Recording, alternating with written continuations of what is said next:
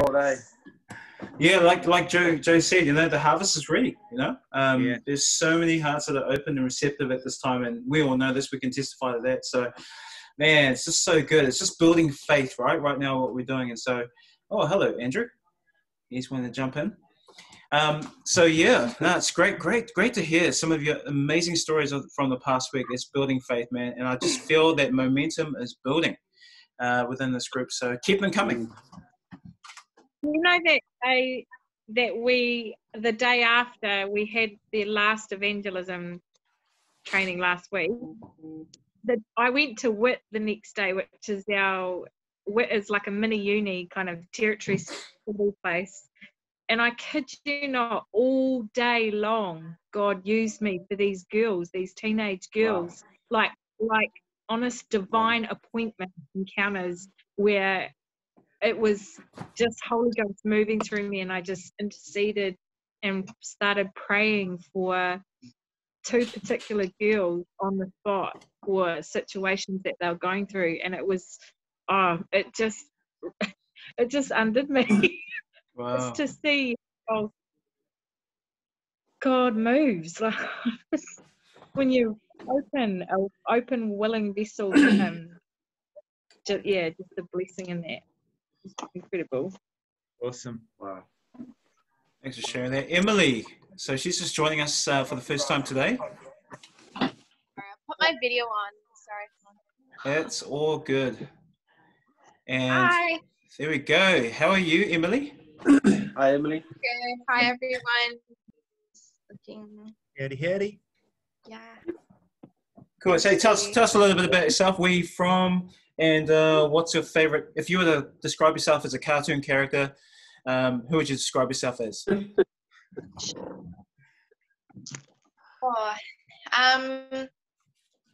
So my name's Emily. I'm from America. So I'm from New Hampshire originally, but I actually live in Brisbane, Australia. I've been living here for 7 years, and moved here to do nursing school, and I work as a nurse here. And a cartoon character. Oh my goodness. I'd probably be Tweety Bird. Yeah. I don't know. I like Disney movies as well, but I don't know. I just love birds. And she's quite bright, and yeah, maybe some like Disney princess, one of those, just because I like better. Nice. Well, it's great to have you, Emily. It's good to have you on board. Hey, Emily. Andrew, feel free to take over, buddy. It's your time to shine. How are you? How are you guys doing? Good. Yeah, good, thanks. Are you all okay? Let me just see if is anyone on another screen. Have I got everyone here? There's 9 of us, including me. That's 9. Yeah, okay. Because typically what I can do on these Zoom meetings, I can speak to the people who are on the screen and then realize there's 4 other pages of people. And I've realized that I've not mentioned them. I've not said hello to them. And then I kind of realized towards the end of the meeting that like there's another 60 people on 10 pages down. So it's good to be with you guys. Hey, listen, you guys are having fun, right? I've just... Yes, come on. Before I jumped on a moment ago, and I was kind of just backstage just for a minute, and the Zoom link, I was having problems with it, so I had to scroll back to the original one, and boy, oh boy, it took some scrolling to get back. I felt like I strolled through 6 years of my life. Welcome to our world. Great, right? Which is great. It's, you know, we're most certainly partakers in this group. But is that sun too much for you? Is that better? Right now I'm in Wales. I've just been preaching for 4 days at a tent mission, which was great. We've seen many people get healed. We've seen a number of people give their life to the Lord. I don't know numbers. I don't know, but I know there was people every single night giving their lives to the Lord. Wow. I know there was people getting healed every single night. And one of the nights I preached on the woman with the issue of blood, and we spoke about that last week, right? And what Jesus says to her, you know, she went from a certain woman to an identified woman to a daughter and left healed and in peace. Well, there was an 83-year-old woman who came to the platform after I just preached the message on a certain woman, an identified woman, a healed woman, left daughter full of peace and healed. But after I preached, there was a, I personally would say, the pioneering evangelist, the pioneering evangelist in the UK. His name's Jonathan Conrath. He's like, you know, Paul said, imitate me as I imitate Christ. Well, if I can't imitate Christ, I will imitate Jonathan Conrath, if that makes sense. He is like, you know, if you're an artist, you aspire to become like other artists. If you make wedding cakes, you will have people in the wedding cake world who you aspire to become like. You know, I do aspire to become like Christ. But if I don't get there, I want to be like Jonathan Conrath. And he is an amazing, amazing man of God. And he had this word of knowledge about people who were full of bruises, and these bruises just won't leave their body. Or if they do, another one appears somewhere else. So this old lady came forward and she rolled up her sleeves. She rolled up her sleeves and her arms looked like a Dalmatian. No, just dots, big, you know, like dots like this, just all over her body. And she said, they're bruises, they're not birthmarks, then they disappear, but they come back. I said, well, are you banging yourself? And she said, no, they just come and they go. So I wanted this woman to be completely healed, delivered, and set free. So it says in Mark 5, I think it's verse 34, where Jesus says, my daughter. He doesn't even pray for her. He says, my daughter, your faith has made you well. Go in peace and be free from your this sickness. So she came forward and she was this, I asked her her age, she was 83 years of age. And I just felt, after preaching that message, I thought, well, hang on a minute. I want to imitate Christ. And this is a very moment that I can do that. So I didn't pray. I just said, daughter, your faith has made you well. Now go in peace and be free.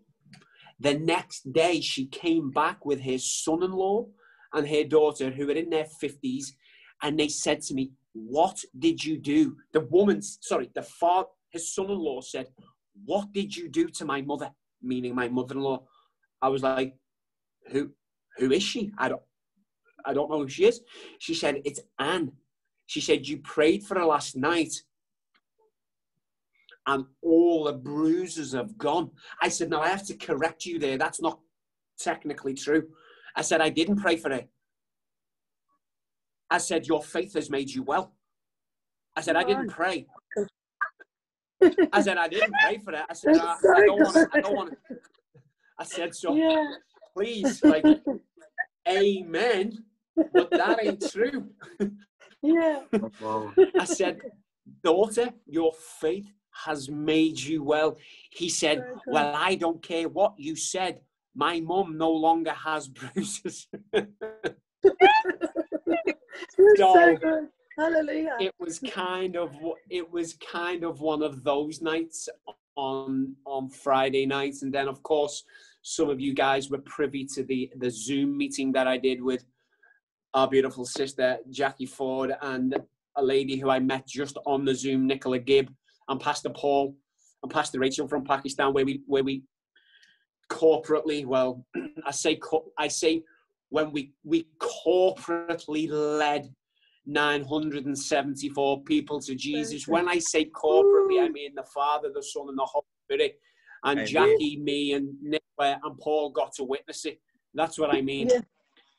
Very The good. Father, the Son, and the Holy Spirit corporately led 974 people to Jesus, and I got to be part of it. It was wonderful. So this is kind of the week I have. I've stayed over in a hotel tonight because last night because I wanted to speak to you guys. So here I am.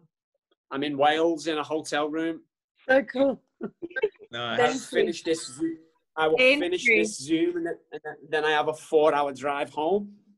But it's a privilege to be with you guys. Friday night, Andrew, one of our youth was on I don't know if it was Friday night, was in hospital. They were vomiting blood, and we were rushing to dance. I had a car full of youth, and she said, "Will you pray for me?" And I said yes. And I go to the hospital entrance, and I was like in a rush to go to dance, and I was like, "I'll come back and pray." She came out in the wheelchair, and I was like, "Okay, we've got to do it now." And I said, "Guys, do you want to jump out and pray with me?" We start walking up to the wheelchair, and the presence of God before we put our hands on her was so thick.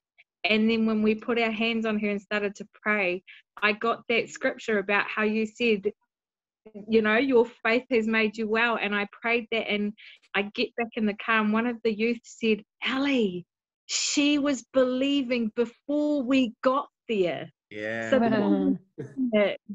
and I was just going, this is mind blowing. And they're youth, they're only getting to know the Bible, they're only just getting to know Jesus, and they were speaking it, and she healed.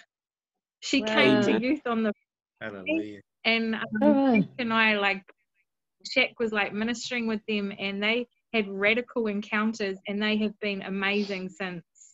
And it's just so good. That is so encouraging. That's amazing. So Wonderful. cool. Wonderful. And you know, one of the things that I noticed, our faith can change the way Jesus heals. And you may say, well, how? Well, there's this centurion who's serving sick, and the centurion says to Jesus, Jesus is on the way to the house. And the centurion says, no, don't come. Just say it. And Jesus goes, okay, I'll say it. Your faith can determine how you're healed. You know how your faith can determine the direction of your healing. Jesus is on the way to heal a centurion servant. Centurion goes, I don't think I'm worthy to have you come, but do me a favor. Just say it. And the Lord goes, okay, I don't normally heal people just like that, but if that's what you want, let's do it. Be healed. And there they are. They're healed. It's crazy, right? I'm having a real blast. So good. A few of my friends who do have the liberty to say this to me, and they do say it as a joke, or at least I hope they do. They say to me, you'll understand why I hope it's a joke.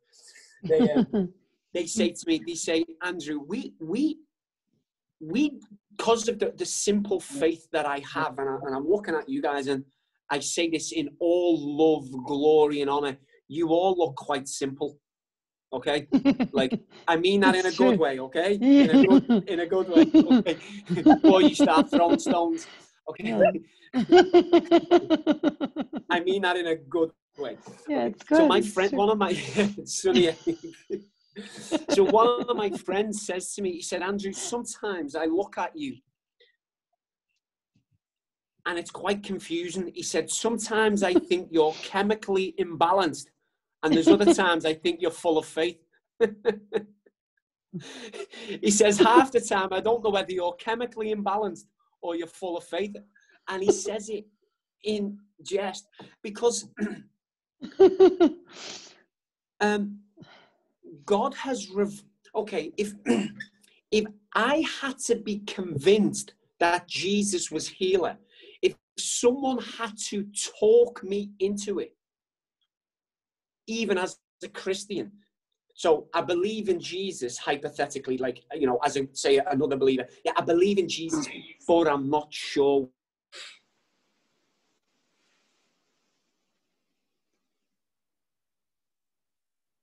Sorry, we lost. Did we lose you? Yeah, We look. lost. He'll Oh, end your no. screen. Frozen. Jesus. Is he? Oh, that's a nice shot right there. Andrew, come back in the name of Jesus.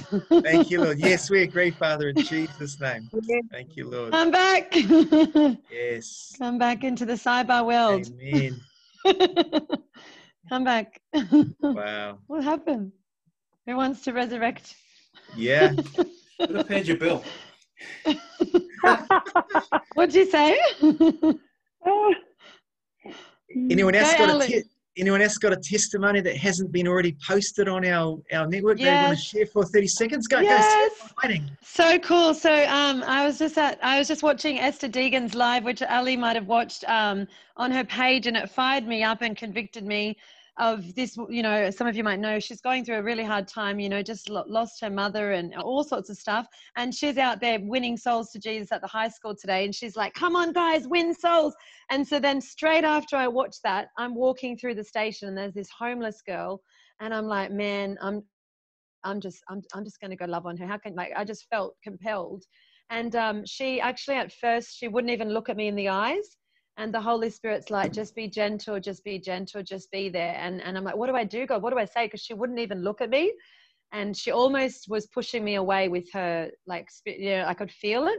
And I was like, what do I do, Lord? And I said, what do I do? He said, just ask her what she wants to eat and tell her you'll get her anything she wants. I'm like, what would you like something to eat, darling? Would you like anything to eat? She's just like, no, thank you. And she slowly looked at me and I'm like, what do I do now, Lord? And I'm just like, how are you going? Like, I just trying to make, anyway, it's really hard. Anyway, long story short, the Holy Spirit told me to give her $20, right? Now, that's not obviously much in the grand scheme of things, but for me right now, it was a stretch, but like, because I've got some stuff I'm going on financially, but it was like, not really a stretch, but it was a stretch, if I'm honest, okay? It was like, and I was like, I'm doing it. And then she actually broke down, even though it's nothing, like $20, you know, but for her, it was a lot, obviously, because she broke down and she said, no, and she's pushing it away. She said, I can't take that off you.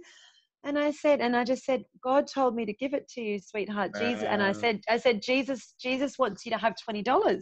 And she starts bawling her eyes out. And I said, Jesus loves you. He really cares about you. And before I'd given her, I think I said, Jesus loves you. I don't know. I was in the process and she was rejecting it, saying, Jesus doesn't care about me. He doesn't care about me.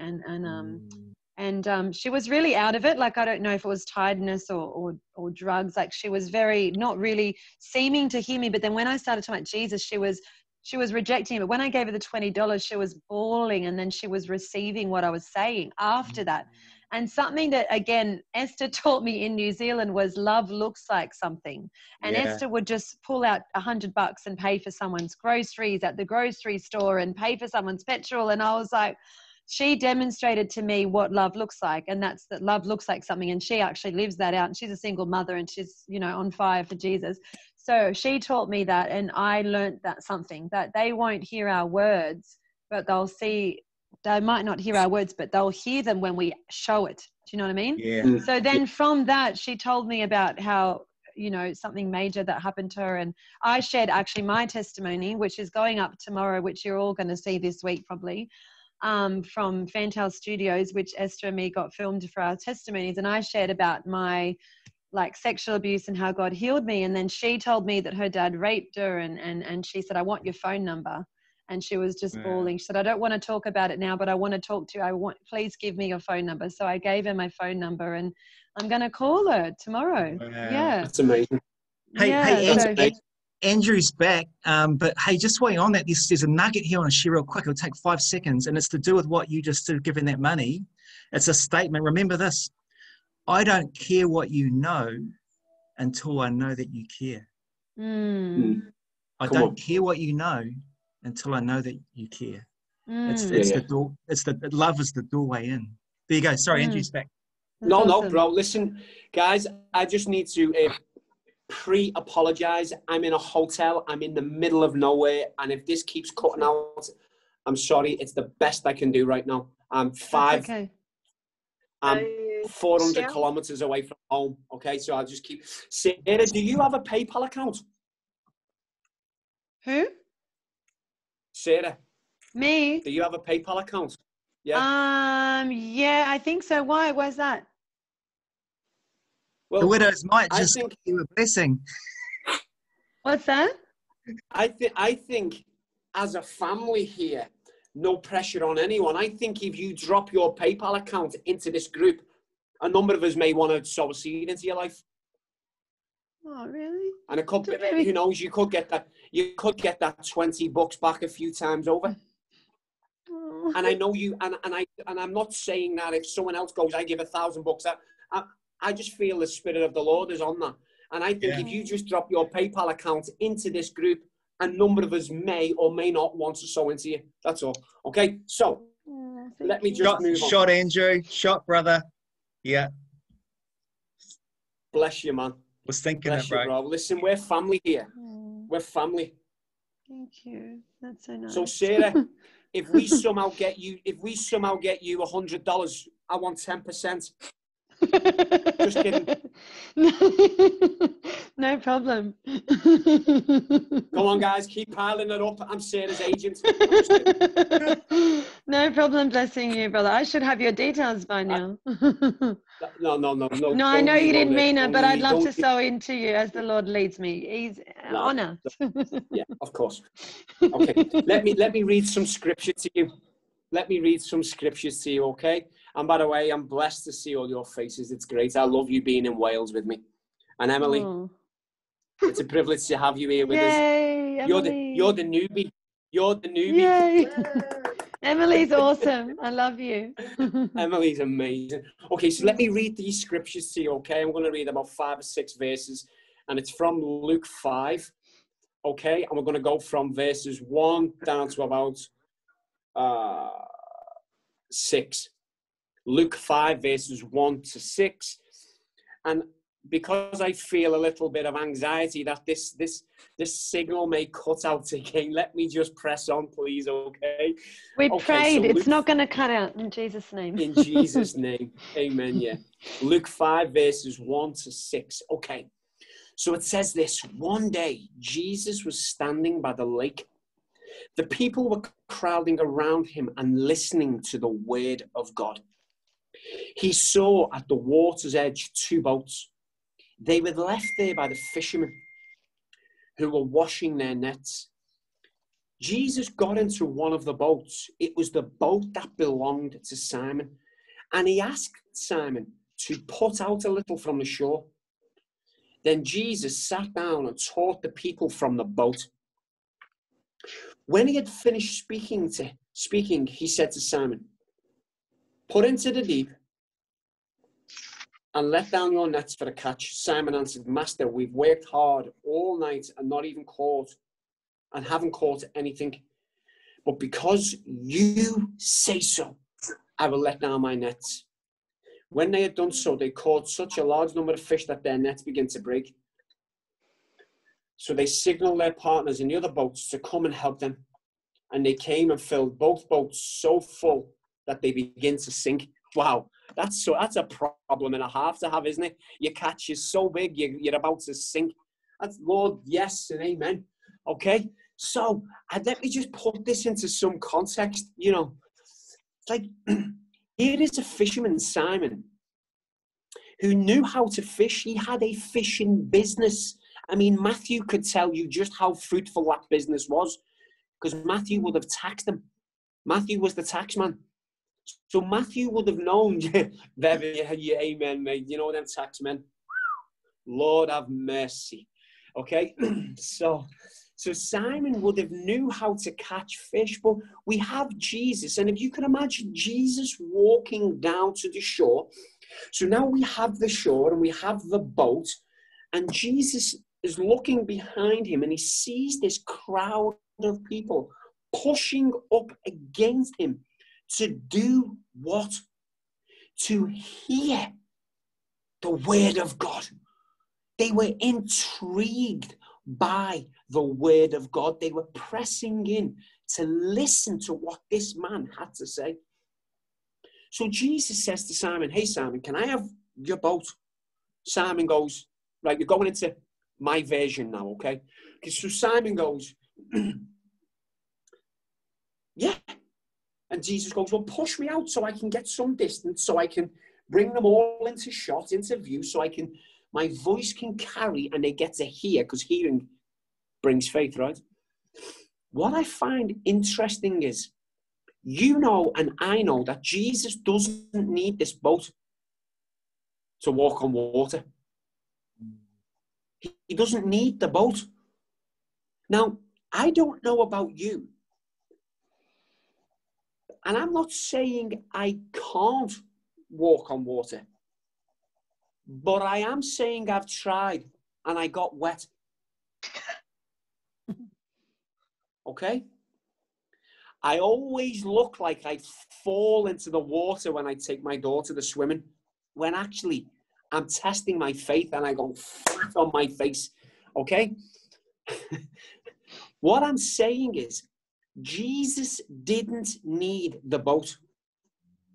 Now, if that was me, and I had a crowd of people pushing against me, and there was water, and I could walk on the water, well, I would have walked on water.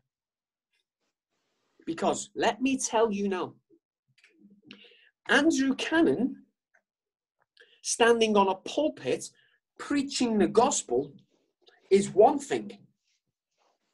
Andrew Cannon standing on a lake preaching the gospel is another thing. Yes.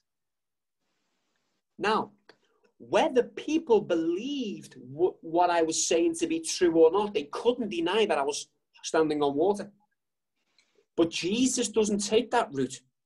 Jesus takes a route, I believe, that he's showing us an example of humility and of expansion. And you may say, well, how? Because I believe Jesus walked down to this shore knowing he was going to ask Simon for Simon's boat. Let me tell you why I believe this to be true. Well, one, I've meditated on this passage many, many times. And then I received something of which I believe is of the Spirit. And it nestled deep within me. And then I asked the Lord, if this is not of you, take it from me. And he didn't. And I've had it within my spirit now, deep within me for a number of years. So I believe that this interpretation, this revelation that I'm about to share with you, I genuinely believe it was from God, because I have asked God to take it from me if it's not of him. And he hasn't. And I've preached it on a number of platforms, and yet I've never come down feeling condemned. I've always come down feeling enlightened and empowered that it is of the Spirit, okay? So, Jesus comes down and he asks Simon for his boat. I've just explained, and I'm sure we're all in agreement, Jesus didn't need the boat. What I believe Jesus is showing us here is this. He is saying to Simon, if Simon was a fisherman, he is saying to Simon, can I have your place of work? Simon was a fisherman. His office was a boat. Jesus is saying, Simon, will you give me your place of work? Will you give me your 9 to 5? Will you give me your earlies, your lates, and your night shift? Will you give me your 9 to 5? And hey, not only when you let me come into your office, will you push me out, not reject me, push me out so I can teach my people. Jesus is saying, Simon, can I have your platform? Let's look at it a different way. If Simon was 2,000 years ago was a veterinary nurse and worked in a veterinary clinic, he would have walked into the clinic and said, Simon, give me your veterinary clinic so I can teach the owners of these animals. If Simon was a librarian, he would have walked in and went, Simon, give me your library so that I can reach my people. The boat is insignificant. What is significant about it? It was that it was a place of work of a disciple. That's the significance here. It's not that it was a boat. It could easily have been, I don't know, a restaurant. It could easily have been a wine pressing barn. It could have been anywhere. Jesus is not saying that I want the boat. Jesus is saying, I want your sphere of influence. Jesus didn't say to me, Andrew, I want to own Range Rover. Jesus was saying, I want the hearts of the people who work in Range Rover. Andrew, go into Range Rover. And then Jesus approached me and said, will you give me your platform? What was my platform? My platform was a factory with 4,500 people. And I pushed Jesus out. I didn't reject him. I conveyed him. He spoke out of me. And I had the privilege to lead some people to Christ in that factory. I had the privilege to see people get healed in a factory. I want you to write this down, okay? It's very simple. It's just a quote. And I believe it may be my quote. I've never heard anyone say it. But I say it. Maybe it's of the Lord, or maybe I've heard it and not realized. However, it's this. There are miracles in the mundane. There is miracles in the mundane. You see, I don't know about you, but me, myself, I love gathering as the church. And it's one of my real priorities in the mission of meeting of a Sunday. And some people say, but that's not the biblical model. I don't care. I meet with the Lord every day, but I meet with the Lord with my brothers and sisters of a Sunday. And I love it, and I'm for it, and I don't believe God is ever going to change my heart for it. But what I'm saying is, there's miracles in the mundane. Typically, when I worked in the factory before I received this revelation, typically, I was happier getting out of bed of a Sunday going to church than I was getting out of bed of a Monday going to a factory. Yeah. Now, you see, because before I had this revelation, I was chasing the Friday feeling. But every day is the Friday feeling in Christ. Every day is that Friday feeling. Why? Because every day, today, is the day of salvation. And we can see people who look like Dalmatians with bruises be completely healed. We can see blind eyes completely opened. What I'm trying to say to you, beautiful people, let me flick across now so I can see Sarah drinking a coffee, because I haven't seen your face for 5 minutes. Because I'm on the other page, okay? Let me go back. Here we are. There we go again. It's actually a cup of tea. It's a cup of tea. Oh, there you go. There you go. I don't drink tea, and I'm an Englishman. It's quite strange, right? I used to have English neighbours, and that's how they used to talk. Yeah, you'll drink a lot of tea. So here is Jesus. He's saying to Simon, hey, listen, bro, give me that boat. I want to reach all these people. And this is what I want to say to you. Are you giving Jesus your platform, or are you giving him your 3 hours? Are you giving Jesus your 9 to 5? Are you giving Jesus your 6 to 2, your 2 to 8, your 8 to 6? So good. Are you giving Jesus every moment of your breath? Because we need his help. Because Simon was a fisherman who knew how to fish, but yet caught no fish. Not only did Simon know how to fish, he had the right team, he had the right equipment, he had the right knowledge, and the right platform. and yet still caught no fish until he heard the voice of the Lord and obeyed his command. Simon, cast your net on the other side. Now, I'm a fisherman in both senses, okay? I'm a fisherman in the spirit and I'm a fisherman in the flesh.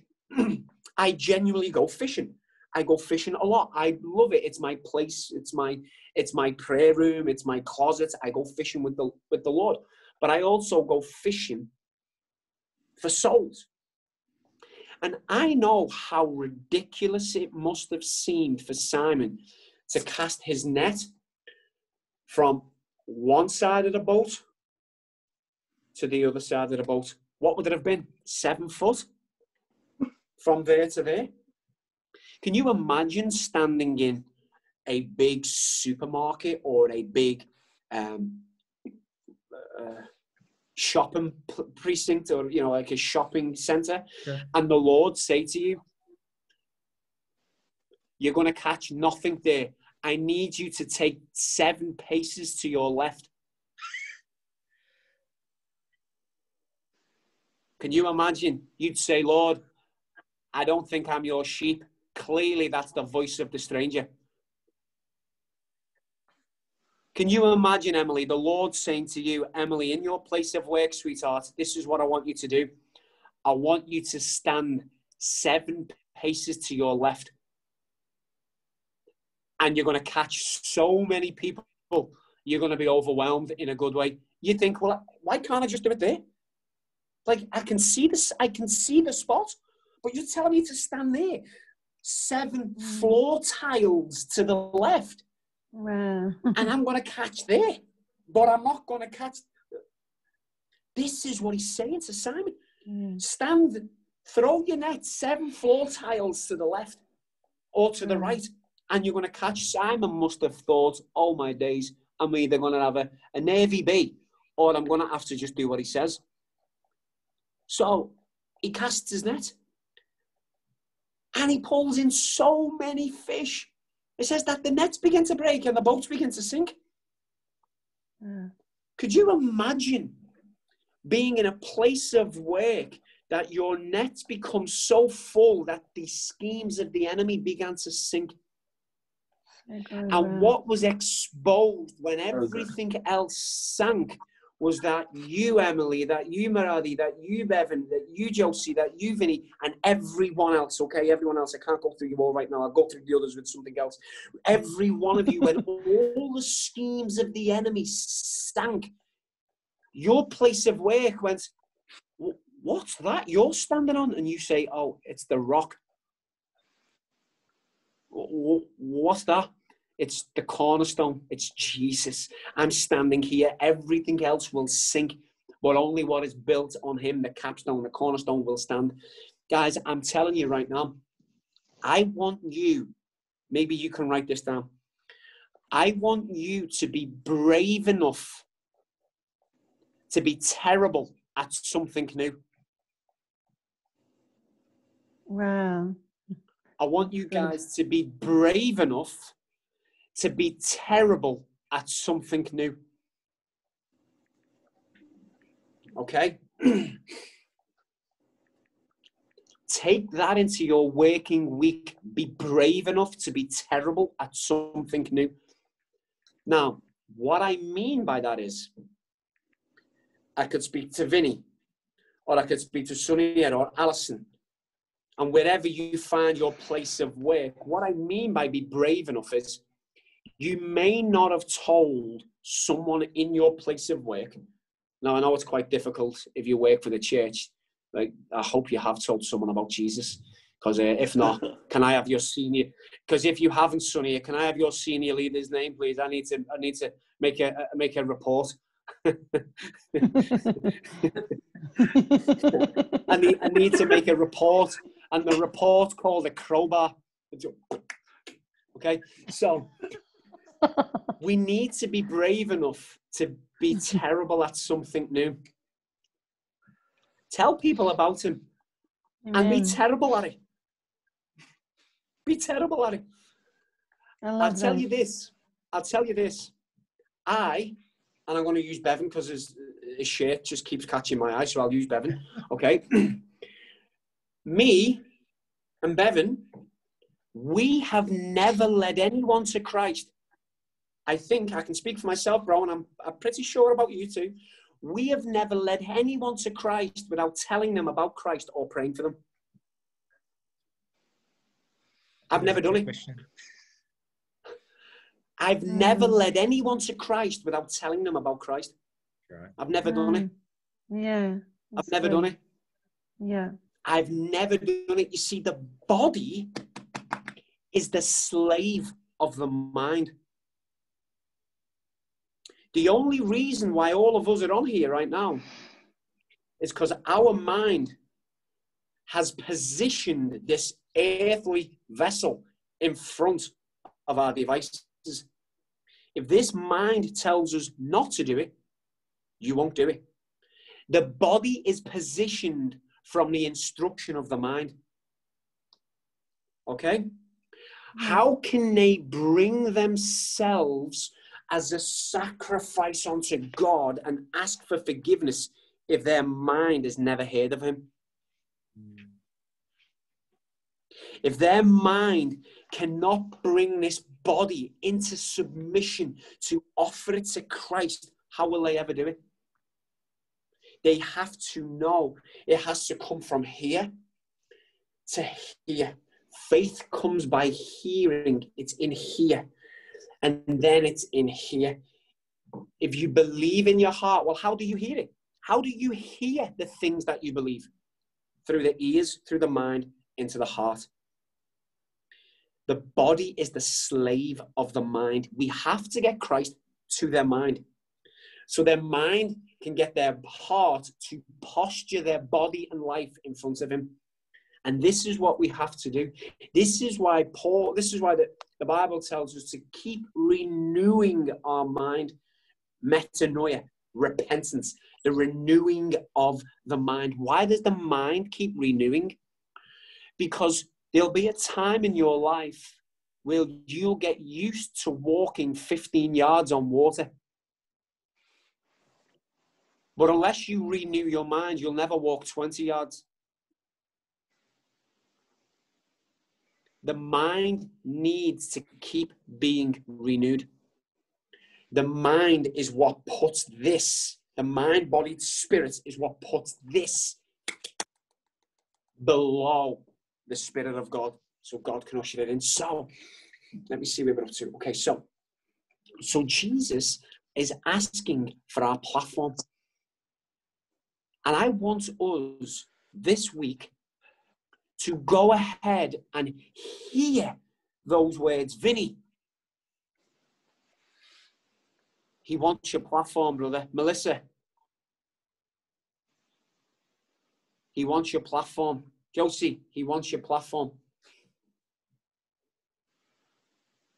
So Lucy, he wants your platform, brother. Alison, the giggler, smiler. There she goes. You've only got to say she smiles and boom, she's gone. Come off mute. Listen, guys. Listen, can I just be vulnerable with you? And I say it, you'll probably hear me say this a lot, okay? So, I want you guys to honor what I say, because I honor and respect what you say.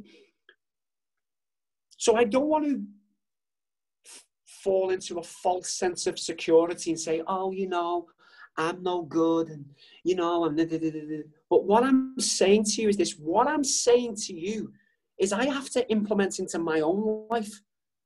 I haven't got this nailed down, and then I'm saying to you, get it done. Like, I'm going to go out here and I'm going to check out of my hotel with my keys over there, and I'm going to be terrible at rounding all the staff up before I leave, because it's all going to look awkward and it's all social distancing, and I'm going to preach the gospel to them, and it's going to look awkward, and I'll probably look sweaty, and I've yeah, I've got shorts on, my legs don't look the best, and they're probably going to giggle at them, and, you know, but you know what? Just, you know, see, like, you know, it's just going to get messy. It's going to get messy, but you know what? I'm going to give Jesus my platform today. It's Monday. What a good day to start the week. I'm just going to do it. And I'm going to look silly, because we do. Let's face it, we always look silly when we preach the gospel open air. Like, we just do, because the world, it may look silly, but it doesn't sound silly. Do you know what I mean? Because the minute we stand out, everyone wants to just go like this. So when I finish, I'm going to check out, and I'm going to be brave enough to be terrible at something. So good. And I'm just going to tell them about Jesus. Come and I think that's what we do. And if we, Robbie Dawkins, I don't know if you guys have heard of him. He's a dear friend of mine.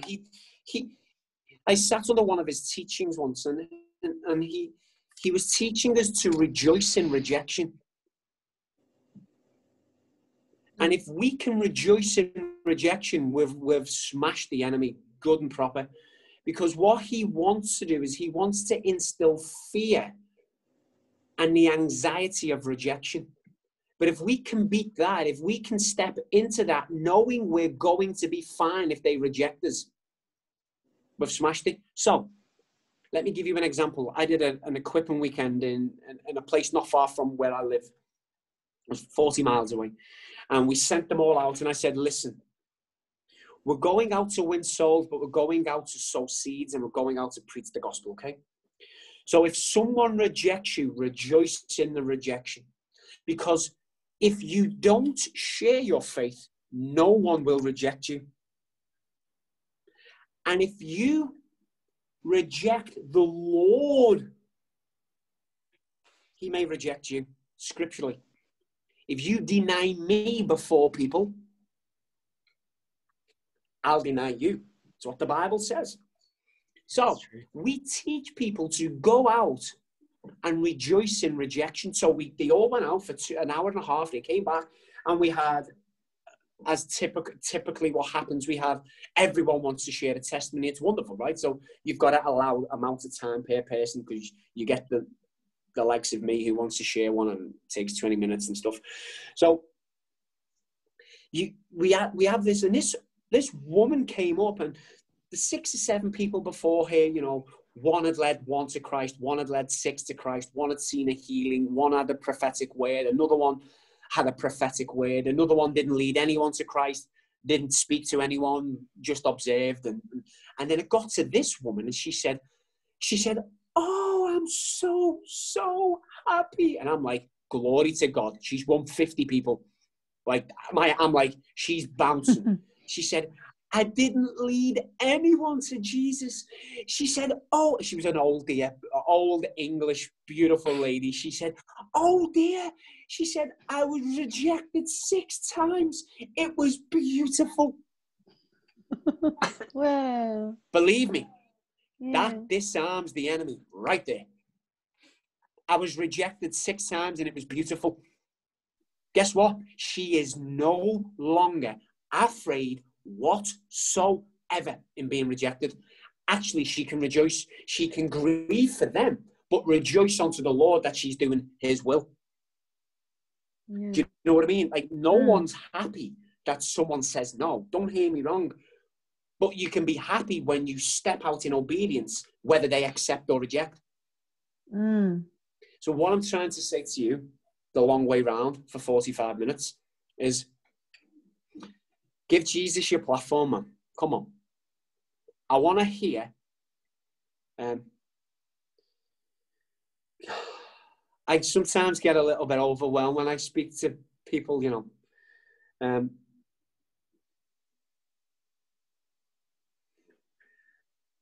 That's awesome.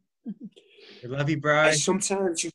I sometimes just get overwhelmed that, like, as I sit here and I say to people, family from different nations, and I say, and I'm provoking you guys to go and tell people about Jesus, and I'm so happy that I know him, and I get to sit here with people who, like, who love Jesus. And it was only like 10 years ago I was dying, cocaine addict, alcoholic, and I get to sit here and like I get to encourage people to So go good. and tell people about So Jesus. And it's good. like Hallelujah. darkness and light. It's like darkness into light. It's like it blows my mind that I actually know Jesus. Wow. That I actually know him. And I get to speak to people who know him. And I get to speak to people about him. It just blows my mind that you guys would sit and just listen to this lad from Liverpool just try and make sense of all of this. And just like... You're awesome. We love like, you. it's just so overwhelming that I get to be able to do this. And I appreciate you all. But listen, guys, let's be terrible at this. Don't go looking to be terrible. But let's get out there and tell people about Jesus, you know. Like, listen, don't make your goal terrible, okay? I'm not saying that, okay? Don't set your standard as terrible. Let's push through that. But I'm saying, don't be afraid to be rubbish at sharing your faith. Yeah. I tell you what is rubbish. Knowing the truth and not sharing it. Now that is poison. That is delusion. That is anarchy of the very spirit and soul that you have. To not tell people the truth and you know it. Wow. Yeah. Can you imagine? Yeah. Now, again, no condemnation. This is provocation. I want to provoke you. We are all working this out together, okay? Yeah. No one is the highest on here. No one is the lowest. You know what? God is a respecter of no people, meaning he's a respecter of no persons, meaning he doesn't love Sunia any more than he loves Melissa. He doesn't love Josie any more than he loves Emily. He doesn't love Emily more than Lucy. Also, he hates uneven scales. He calls them an abomination. So therefore, he looks at all of his kids all the same. He doesn't favour any of us, even though I think I win the best share competition today.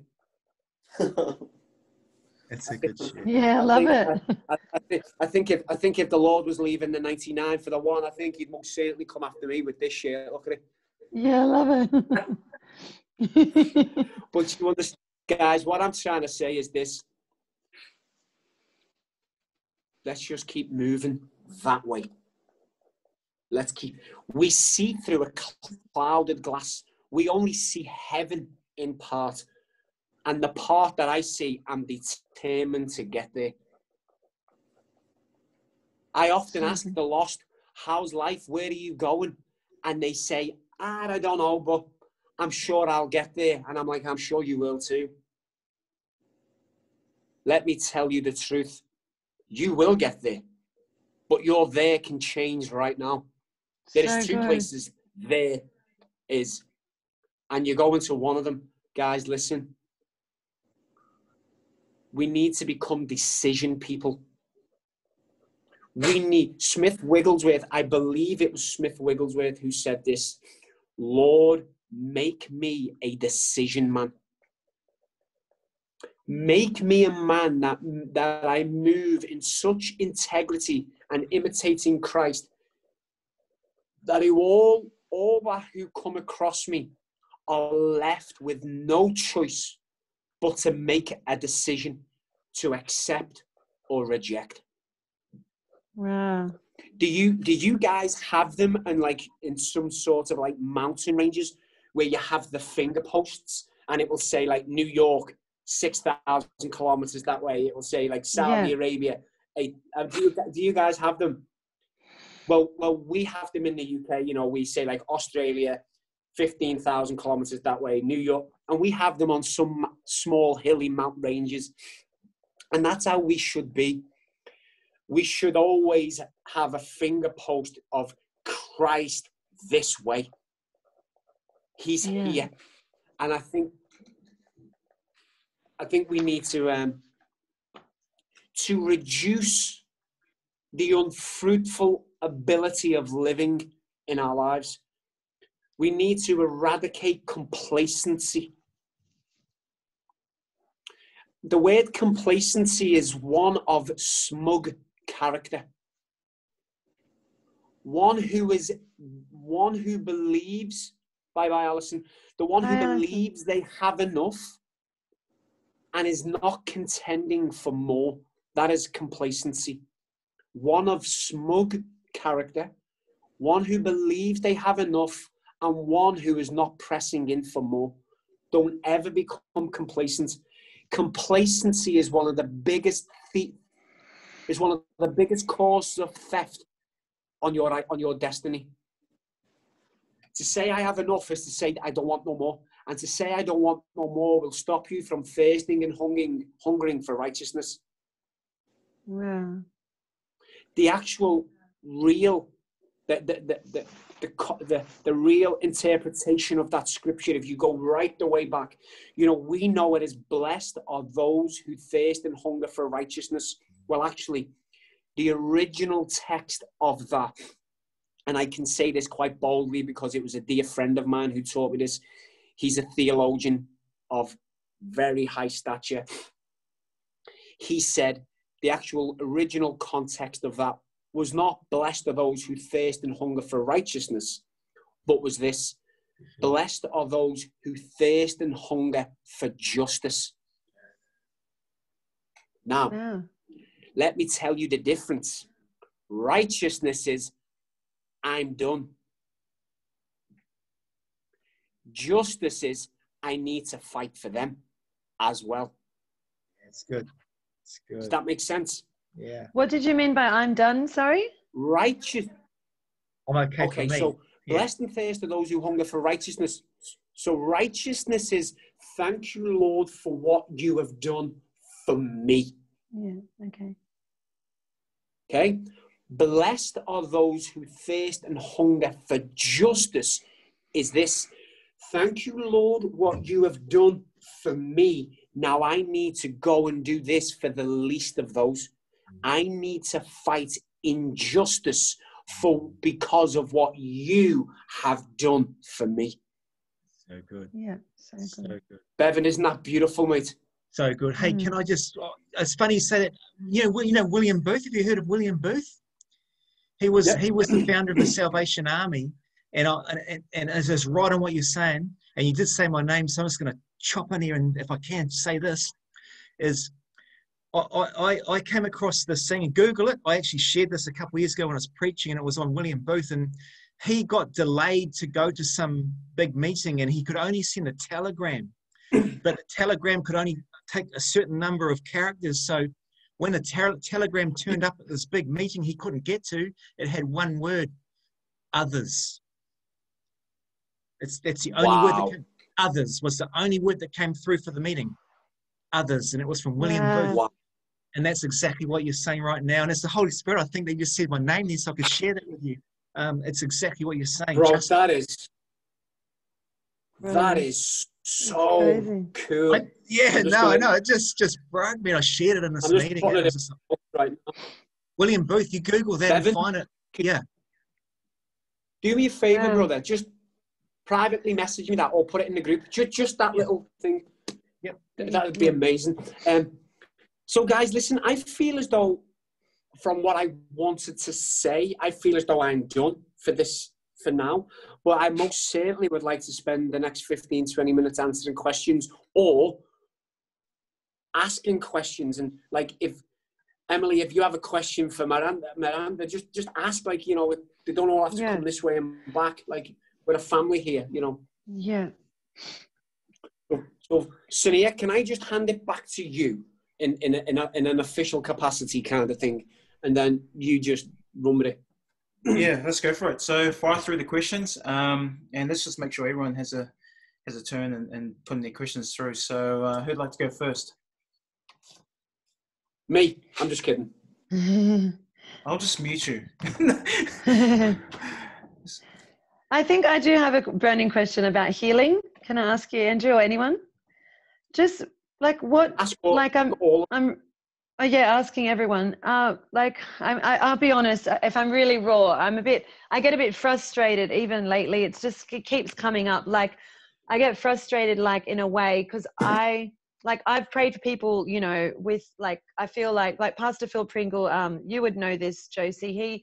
He used to say, because I was part of C3. He used to say like you practice on the small things, like so, like as in if you pray for headaches and then you build faith muscle. So like I've prayed for people with headaches, like back in the day when I was doing C3 college, Josie, I would pray for people like my boss at work, and she had a bad shoulder. And one day she kept saying no. And then one night I was like, look, you're in a lot of pain. It's up to you. I know you always say no, but would you like me to pray for you? And I prayed for her, and her pain left her shoulders, and she was like freaking out, hugging me, thanking me. So I've started back then like that. And then now it's like, I know people with cancer, and I want to see people healed of cancer. And then I see like, you know, one of the guys from Shah's team out there in Western Australia, and he's out there this week. He was pulling someone out of a wheelchair yesterday, and he's praying for people. And I'm not saying I'm frustrated with him. I'm so excited. But I guess I see him, he's healing people of cancer. Like he's praying for someone on the street. Every day he's like, he got someone healed of cancer 2 days ago. And then he pulled someone out of a wheelchair yesterday. And I'm like, why, when I pray for people for bigger things, they're not getting healed? Like, is it something in me? Like one of my elders, Robbie, he runs our School of Supernatural from Bethel. And he said that there are hindrances to healing, and you know, there are hindrances like things like unbelief, unforgiveness and stuff like that. And he sent me a full list and stuff like that. So like he said, there can be hindrances too. And I guess it can be to do with, like, can it be to do with us, Andrew, or anyone? Or is it like as well, like the other person as well? You know what I mean? Like, for example, I've got my auntie I've been praying for healing of cancer. She got healed 10 years ago. I'm living with her now. She's not here right now. But, you know, and I really want to see her healed of cancer. And then I'll be honest, I do blame myself, I think, or maybe it's something in me like condemnation or something in me like that's stopping it, you know, and I don't want to spiral down that road if that's not biblical, you know, like, I don't know. I just... Well, I would say this, and then please, I'll spend a minute putting some context into what you said, and then someone else, if they would like to jump in. And like, I didn't mean to open a can of worms, by the way. Yeah. No, it's great, and this is what this time is exactly for. What I would say is this: is the Lord is patient, long-suffering, desiring none should perish. It is the will of the Father to heal. Yeah. A lot of the times we're looking introspectively at the situation. Okay? Yeah. Why not? What am I doing wrong? This. Now, I genuinely do believe that lack of faith. Listen, if we're praying for people to get healed and we don't believe they're going to get healed, I feel just fundamentally there's a problem. Let alone spiritually, just fundamentally, it's almost like schizophrenic. It's almost like hypocritical, schizophrenic. It's like it's like clapping hands and saying you've only got one hand. It's like, it doesn't make sense.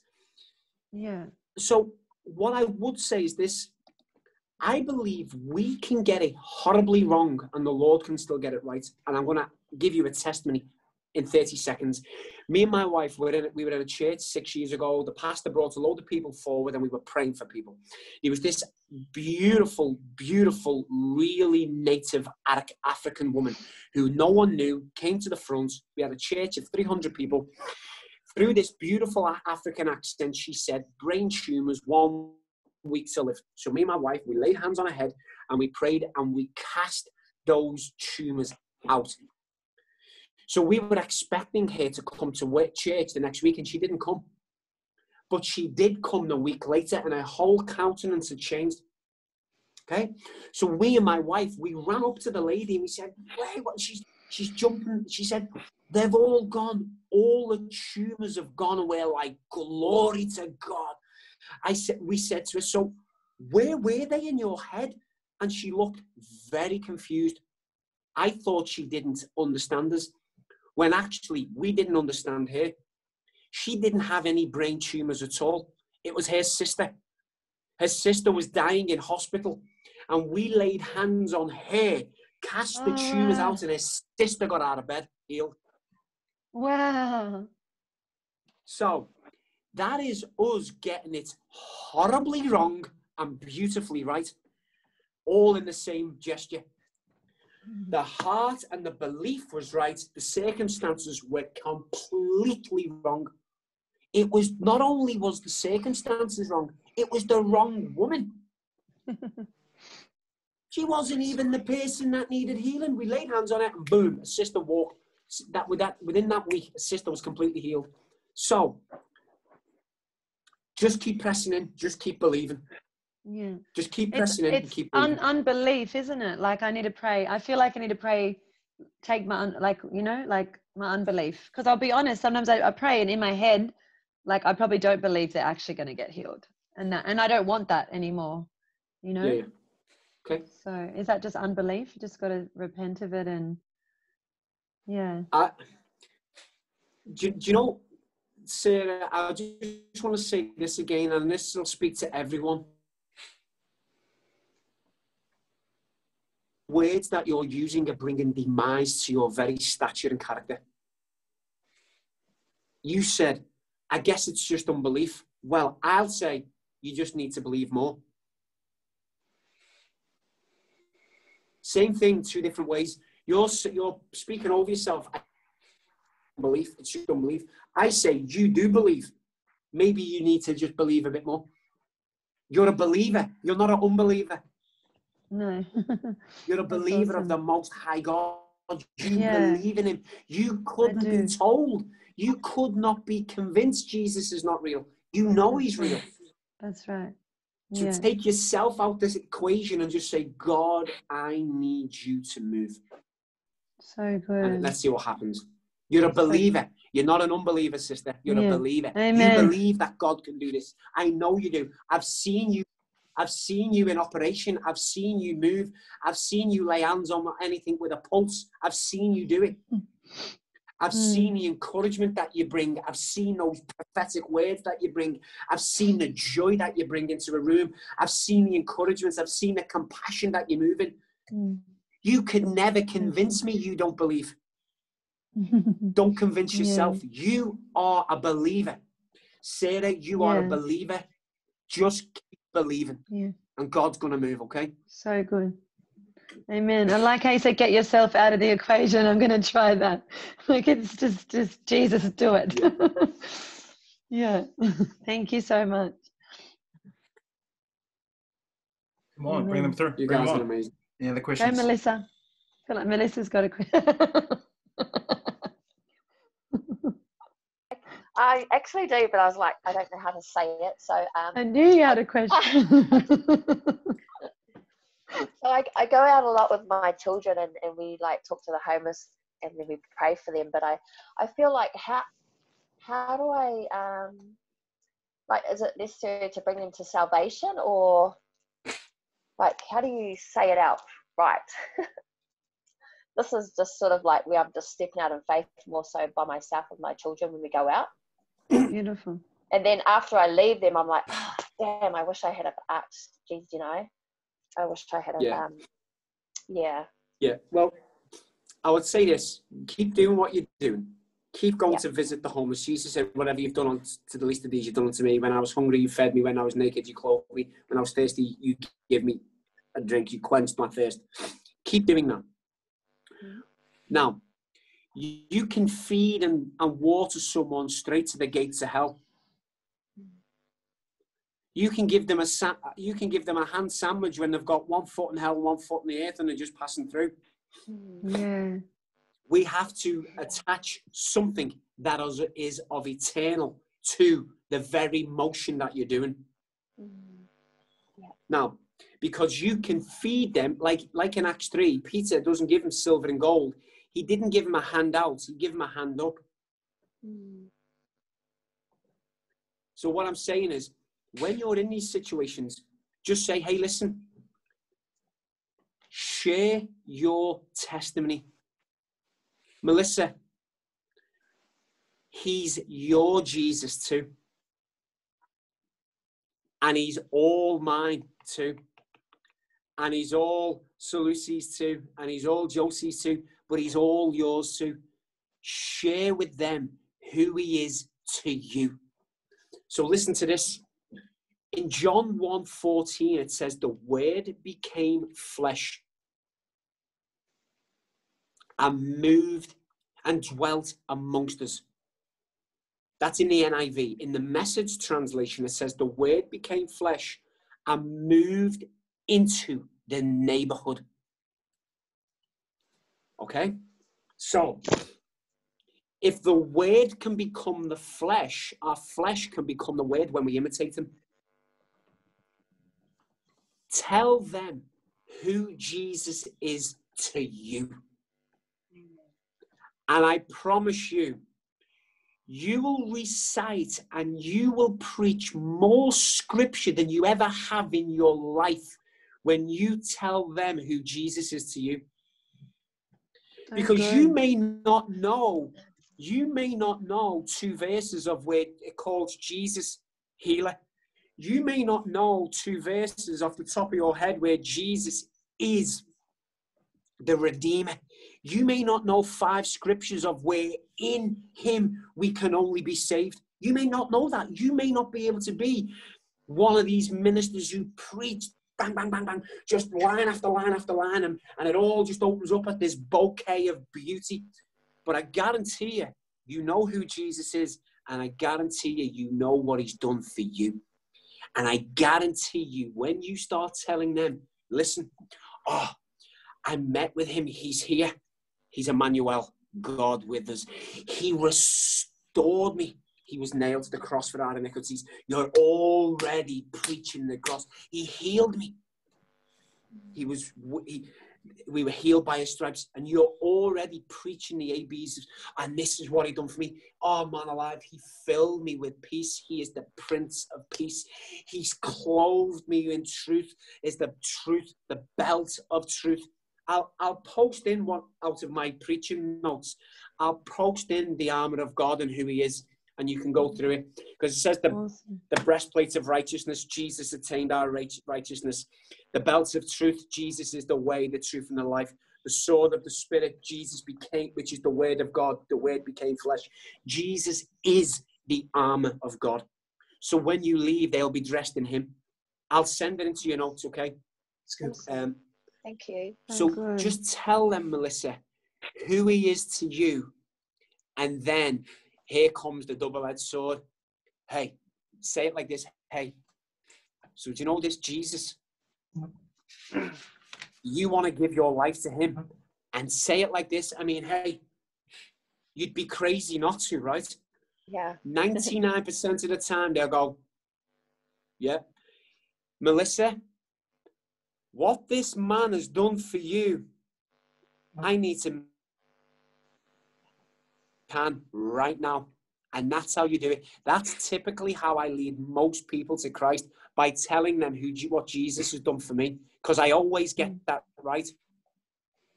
Yeah, so good. Does that make? I hope that helps. Yes, I hope that helps. Thank you. I feel like doing it now. Can I just add something to that? Of course you can. Yeah. So I do this every Friday night. We take a trailer of hot food out to the rough sleepers in the big streets. And so every Friday night we're down there, rain, hail, shine. But sometimes we've got 100 people standing there waiting to get their food, and there's not a huge amount of time to do the bit, all of that. But of course it is about being convinced of who we are, who Jesus is to us, right? But very quickly it might be that I have a whole meal in my hand and I'm like, oh, he broke his meal for you. And it's as simple as, is there anything right now that I can quickly pray for you? We don't have to close our eyes. We don't have to, it's just as we're talking now, what can I pray for you? And they always are like, oh, I could do with some blokes, or I could do, whatever, there's something. And then I just segue into a whole, okay, we're going to pray for that breakthrough. We're going to pray for this miracle and that thing.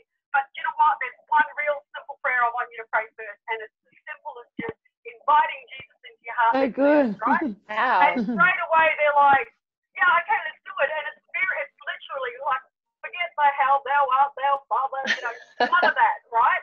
It's just, Jesus, come into my heart. so we're good. doing it like this. We're doing it like this, with eyes open, talking. It's not, religious. Let's be real. And like that, you'll just get heaps. Just pray that prayer, and then we're like, come back next week, and we'll just talk more. So that I happens love it. very, very quickly because we don't have a lot of time sometimes. But while you're feeding them food, you're feeding them Jesus in 2 minutes. I love that. Okay, thank you. The food's the practical act because we out this team here, we know prayer is powerful, right? But honestly, they don't. Like, they're hungry, they're cold, they need a beanie, they need blankets. We give them a beanie, we give them a blanket. That's Jesus' hands and feet. That's the softening that will touch the heart. Instead of us just saying, oh, we'll pray for you, good luck next week, I hope you get a blanket. No, it's not that. So anyway. Amen. Awesome. Cool. Emily, Awesome. did you have a question? Yeah. And it kind of taps on to what Josie was saying. I think I'm so encouraged by your ministry, Josie. That sounds incredible. Yeah, I was actually thinking, is the sinner's prayer necessary to do when you're evangelizing? And I have struggled, I think, when I've gone out and I'm chatting, but I don't know how to ask them to invite, do the sinner's prayer, and very rarely do I do that. And sometimes I'm like, maybe it's not necessary if they, believe in their heart and whatever I've, shared with them, they believe already, okay, Jesus must be real. But I always find that a bit awkward, just being like, the sinner's prayer. Well, yeah. I'm, from what I've read, I'm led to believe that the sinner's prayer is about 120 years old. Okay. Okay? So everyone that came to Christ before the 1800s never said it. Okay? You may go, this is heresy. Man has put that in place for man to understand this is the hinge. It's from darkness to light, and this was the day you did it. Okay? So it's quite strange because I do ask people to say it, and I get it. For me, the sinner's prayer is for them to, okay, if we believe in our heart and confess with our mouth that Jesus is Lord, okay, and that God raised him from the dead, okay, so therefore there is that command. There is some prayer. There is something from the heart out of the mouth. The Bible instructs that, if not commands it. If you believe in your heart and then confess with your mouth that Jesus is Lord and God raised him from the dead. So it does command audible something. So what I do is I always remember that. And when I'm asking people, I go, so would you believe that Jesus is? And they say, yeah. I say, well, why don't we say it together? Because the Bible says, if you believe in your heart and confess with your mouth that Jesus is Lord, you will be saved. And I want you to be saved. So let's do that. Yeah. And then I just keep my prayer of, we're using that title because that's what we're using. My prayer of salvation. It's different every time. However, it is always, Lord, forgive me. I repent. I believe. Save me. Do you know what I mean? And Emily, I think me and you are going through sometimes the same battle with it. And as an evangelist, I rack my head sometimes. Yeah, I'm brave enough to be terrible at it. Yeah. Because the script, is it, sorry, Emily. No, go. Because is this right, Andrew? I always wonder this. It's as if you confess with your mouth that Jesus is Lord and that he was raised, oh gosh, it's how embarrassing, I can't even quote it, but that scripture, that he was raised from the dead, then you will be saved. Is that right? Yeah. So if you believe in your heart, confess with your mouth that Jesus is Lord and God's raised him from the dead, yeah. Yeah. I mean, I'll post, I don't want to take time because I know I've already talked. I'll share it in the group, but I've got 2 testimonies where family members didn't say it. I've got 3 actually. people on their deathbed. They didn't say it, but I know they got saved. And obviously we would all agree that of course Jesus sees that, you know, where, you know, one was in a coma, two were in a coma, and one was having a heart attack. And so they didn't say it that I know of out loud, but I know they said it in their heart because I've had dreams and visions and confirmation of the Holy Spirit. So, you know, of course Jesus sees the heart. And then I've had people that go on, you know, you've all seen people go on the altar, say the prayer, but then completely turn their, like, not even, you wonder if they actually meant it because the way they live the next day, and they're not following Jesus now. So I guess it's about the heart. Is it, Andrew? It's about the heart. Yeah, it is. And I would say this, even though God is the creator of heaven and earth, he holds the Pleiades in his hands and he created every one of us, he's far less complex than me and you. That's right. What I mean by that is we keep trying to rationalize God, and God's just going, I'm here. Like, I'm here. Like, he's far less complex than, his thinking is far less complex than our thinking. I just know it. He doesn't change. We do. That suggests one thing. He never changes. We do. We are far more complex beings than God. And I'm telling you right now, if someone could not say, and they are in a place of, in the valley of decision, and their heart within them is screaming out, save me, God. He's a merciful God. He's a merciful God. That's right. Amen. I don't know whether these people get to heaven or not, but what I know is that my God is merciful. And mercy triumphs over judgment. Amen. And I know if there was a man or a woman in a coma who had a sudden incident, I personally believe that his mercy would triumph over judgment. If in their heart, Bevan, they are screaming out, Lord, Lord, save me. I don't know theologically, I can't piece it all together, but I would like to believe, and I believe that God that I know would pull them out of torment. That's Amen. Wait till you hear these testimonies. I'm going to post them. I've put that in a post before, actually. I think probably halfway down my page, I put a salvation prayer in there, and I was thinking about people like mutes, people that are born without tongues, that can't speak. Like, God's got to make a way for salvation for them. And so I put in there, I believe it was the Holy Spirit that led me to put it in there. I says, look, if you can't speak, thinking of people that are maybe in slavery and think that can't speak, cry out from in your heart. Like I've prayed out things before in desperation, you know, out of my heart. You know, the words well up in here, and it's like you hear yourself talking in here. And I'm so sure that, you know, God's just God is love, and He's going to make a way for anyone to get to heaven, even those that don't have tongues. You know, but if you've got a tongue, use it. that's what I believe. That's what I believe. Amen. Well, listen. It's been beautiful catching up with you guys again. Let's just keep dropping things in. And also, let's drop in some testimonies, words of encouragement, some scripture that ties into what we're saying, even if it ties into what we have said and not what I have said. Like, we're in this together. We're all knots in a net, and God is just tying us together.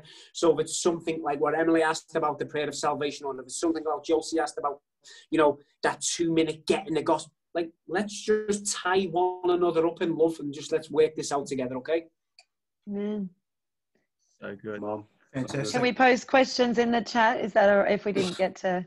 It's our chat. It's our chat. We can, do what, Cool. Now, you may have to, if it's directly to me, there's a great chance you'll be sending it to me when I'm in bed. So please give me 5 or 6 hours to respond. Of course. Are you a builder, Andrew? I used to be. Me too. I'm a builder by trade too. I've got a 30-second thing that you'll understand. I only read it today on someone else's page, and it was about, you know how water will always find its lowest path? Yeah. And in this comment, it was something like this. I'm only re-quoting what I read quickly, and it's like, water will always find the lowest path. So if you want to get filled by God, you've got to get down low. Yeah. Come on, mate. Yeah. Come on. That's beautiful, mate. Yeah. Absolutely. Yeah. Lovely, mate. Lovely. Well, Love God you, bless you guys. God bless you. Thank you, Andrew, for that. And just want to add just really quickly, hey, your activation for this coming week is to be ready to share next week. And I'm going to just kind of open up the meeting room just a little bit early so we can get in and catch up with everyone there. Next week, your moment of being terrible or at doing something new. So be ready to share that next week. But hey, hope you guys have an awesome week. And can we just get Melissa, why don't you just close us off in prayer? Oh, thank you, Lord. Sure, sis. Thank you, Father God, for such a great night tonight, and just for Andrew, Lord, for sharing his heart and these great pearls of wisdom, Father. I pray that you apply them to our life, God, as we go out every day. Lord, may we be a witness for you, Jesus. May we be you, Jesus, and may we speak only things from heaven, Father. I pray that you'd anoint our lips, God, and give us great divine appointments this week, Lord, as we go about our workplace, where I go about our family and friends in our neighborhoods, Lord. Thank you, Lord, for such a great and timely word, Father. Bless each and every one on this Zoom tonight, Lord, and our families. Keep us safe. In Jesus' name we pray. Amen. Amen, amen. Amen. Yes. Amen. Bless you guys. We'll see you next week. Thank you Okay, so See you much. guys. See you all. Bye. Bye. Guys. Bye. Bye, guys. See ya. Bye. Good night.